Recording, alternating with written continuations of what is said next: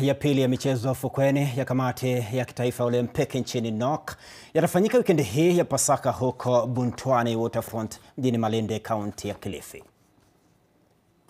We have about 12 different sports disciplines which will be taking place, and we have two out of the 12 disciplines which will have their international ranking. The first one will be the beach volleyball, which will be part of their ongoing series of gaining ranking points. The second one, on the second year running, will be tennis. Tennis will be an international ranking event. There will be a series of two different events within the Easter period. We continue pushing for sports tourism, and that's one reason why we've chosen to come to Malindi over Easter period.